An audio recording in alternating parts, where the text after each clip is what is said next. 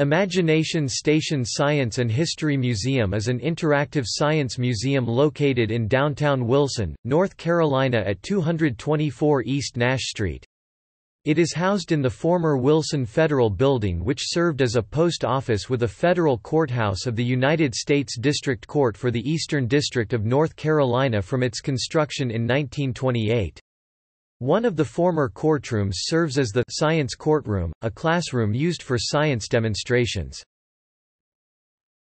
Timeline 1989 Science Museums of Wilson Inc. Imagination Station is founded 1990 Bill F. Streeter becomes the museum's first executive director 1991 Vincent D. Adkins becomes the museum's first exhibits manager and builder 1992 Imagination Station Science Museum opens to the public 1994 Jim Henley becomes the museum's second executive director 1995 Joe Hardin becomes interim executive director 1996 Todd Boyette becomes the museum's third executive director 1999 Jerry Reynolds becomes the museum's fourth executive director 2000 Tropical Trek exhibit on the museum's second floor catches on fire and damages the building 2002 Imagination Station reopens in its original location after operating in another building for 2 years 2003 Carl L. McKinnon becomes the museum's fifth executive director. 2007 Jonathan Brooks becomes the museum's sixth executive director. 2009 North Carolina Museum of the Coastal Plain opens on the third floor of Imagination Station. 2013 Nancy Van Dolson becomes the museum's seventh executive director. The museum offers outreach programs with their Science and History on Wheels show, which brings science exhibits to area schools.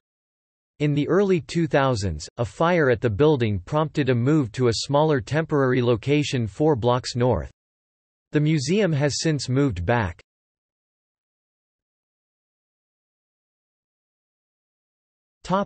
External links. Federal Judicial Center Historic Federal Courthouses page on this building.